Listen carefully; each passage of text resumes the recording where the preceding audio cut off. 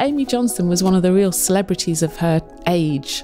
She was the first woman to get the Air Ministry's ground engineer's licence, breaking barriers of what women were seen to be able to do, or what they could or what they should do.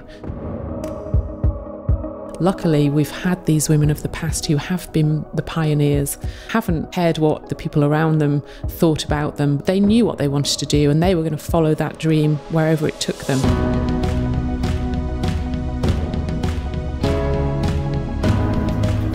I don't think there's ever been a better time to be an engineer if you're a young woman. Engineering matters hugely because it's all around us, it's in everything we do, everything we touch. From the chairs that you're sitting in, to the phone you use, the car outside, the walls of the building, it's all engineered. Engineering is a fantastic career if you want to make a difference. To have the chance to change the world.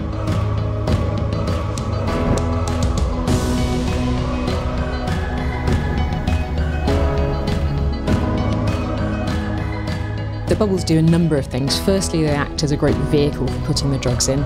Some of our bubbles that we make are magnetic, so we can actually drag them into a location using a magnet.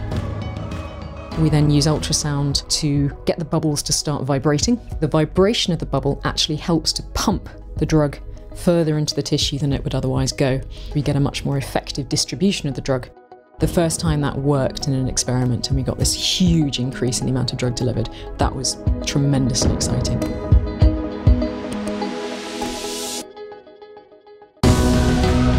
Engineering is allowing humans to break barriers that they've never broken before. It's such an exciting future. The technology that is developed in all of these high-end engineering applications like aerospace and Formula One, that technology is what you see in your own car a couple of years from now, so it absolutely filters down.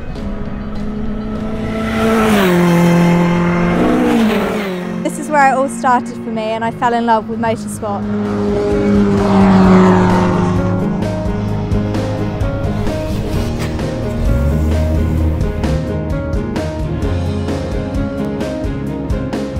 What really interests me is the small details. Quite often a Formula One race or any race is won by such a small margin.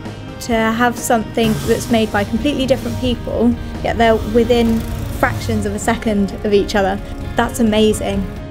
I decided that engineering was the area that I wanted to go into. This is Carly. She's last year's Formula student car that we designed and built ourselves. I think engineering is about pushing boundaries and questioning, continuously questioning everything.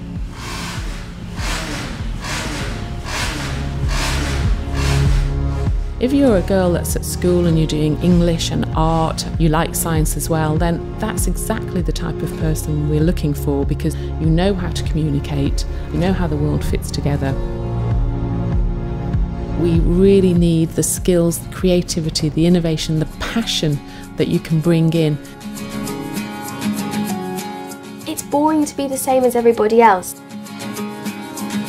Most of my friends would say, oh, I want to go into advertising, I want to be an author, I want to be an English teacher, because still people think, oh, it's not cool to like science and maths. It shouldn't be a bad thing, it should be a good thing.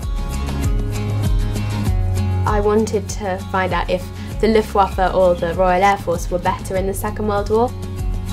I spoke to some friends and they managed to get me some time on the wind tunnel at the University of Surrey. Everyone was so lovely.